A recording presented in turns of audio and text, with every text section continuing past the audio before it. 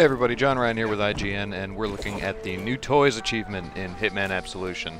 So first we're just going to toss that guy out the window. The challenge here is to get 5 kills with proximity mines in this section of the level.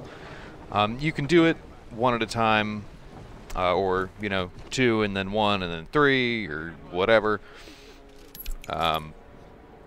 But, in my opinion, it's actually a lot easier and cooler if you just get all 5 at once.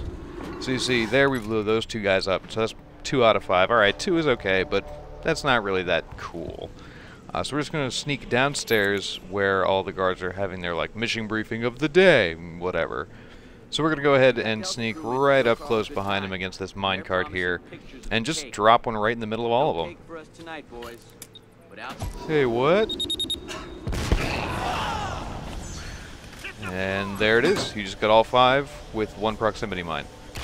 Alright, well that about does it for this challenge. We'll see you in the next one, and be sure to keep it locked right here on IGN for all things with Hitman Absolution. It's me.